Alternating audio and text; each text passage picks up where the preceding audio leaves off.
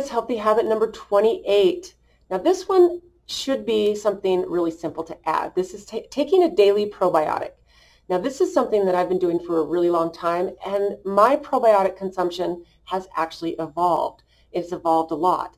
So what I used to do when I first really cleaned up my diet, I took out fast food, I took out junk food, I took out sugar, and I really started paying attention to what was going in my body and how I was feeling as I was getting older. Probiotics were just a natural lean in to all the things that you start learning about your body. Now, as we know, our microbiome is what is basically keeps us healthy. And your microbiome is made up of all these things that are beneficial in the form of bacteria, even viruses, and different things that make us up. It's important that they keep in balance. And when you feed your friendly flora, which is the beneficial bacteria that makes up your microbiome, you're just sending your body this message that it's important to you. So when I first started doing this, I went through a whole bunch of different brands of a capsule probiotic. I went through liquid probiotics. I did drinks like kombucha that you would buy, and every once in a while I still do those. But now what my routine has evolved to is basically two main things. I do fermented veggies, and I make my own kefir. And I get kefir grains, and then it's making your own fermented veggies is super, super easy. You actually just make a brine, which is a salt water, and there's just a little process you go through. You let your veggies ferment on the counter or in a dark cupboard, and after a certain period of time, then you basically put a regular lid on them and you put them in the refrigerator, and then you eat them.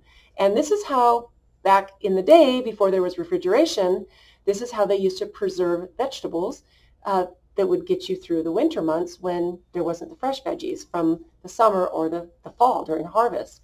So people used to ferment their veggies, and not only did it preserve the vegetables, but it gave them all of this beneficial bacteria and healthy probiotics. So this is just the brilliance of human nature and how we evolved to take care of our health.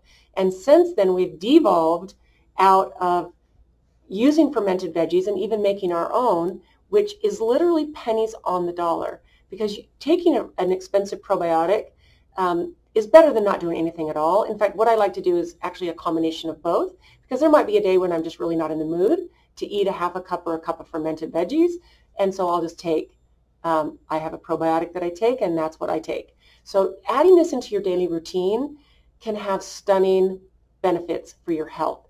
And again, it shows your body this big message that it's important to you.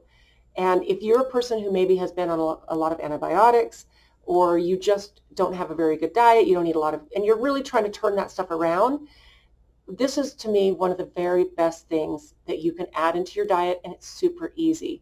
So if you are unsure where to start, go into your local health food store and ask someone that works there what brand they recommend. And a lot of times you might get brands that are kept in the refrigerator because those probiotics need to stay healthy. Now, there are many brands that I've used over the years that you don't have to keep it in the refrigerator. And again, like I said, my love of probiotics and the way it makes me feel has really evolved to making my own kefir and making my own fermented veggies. So that's a super, super easy, cheap way to get all those beneficial bugs and make sure that your microbiome and your gut flora is super happy. So add this habit, and I know that it's going to totally change your life. So thanks for watching, and we'll see you in the next one.